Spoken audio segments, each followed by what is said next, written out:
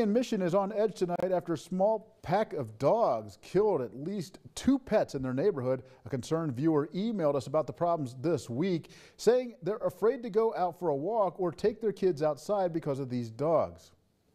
Tonight, we're looking into the issue. For the past few weeks, neighbors in Southwest Mission have complained to city officials about 3 dogs roaming the streets and attacking and killing small pets.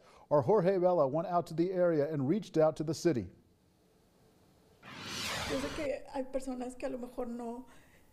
I know that maybe there are people who don't feel that empathy or think of it as just an animal, but for me, it wasn't.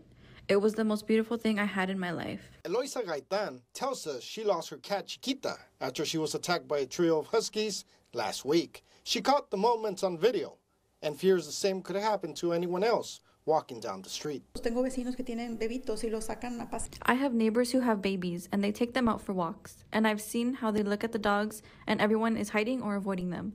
They have even told me that they don't go out because the dogs might attack them. So yes, what is happening here is a danger. Gaitan is not the only one affected.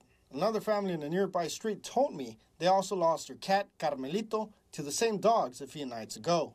The attack left the cat with a collapsed lung, and he didn't survive the night. It's not the dog's fault, right? The dog's a dog, it's an animal, but at least the owner, even an apology will be fine. I mean, we're not looking for money or something, but just for him to know that the cat was part of our family. Gaitan says she has called her homeowners association and the police for days, but nothing has been done. We reached out to the city for answers. They say they found a small pack of dogs following the complaints and gave the owner a warning. Arturo Flores with the Mission Police Department says continued violations of the city's ordinance against loose dogs can lead to fines of up to $500. It is a citation that we do issue if we do find out who those owners are. And if that dog tends to bite an individual, a person, then we do call the dog pound, and then they follow their protocol, which is probably most likely quarantine the dog for a certain amount of days, and of course it also includes a citation as well.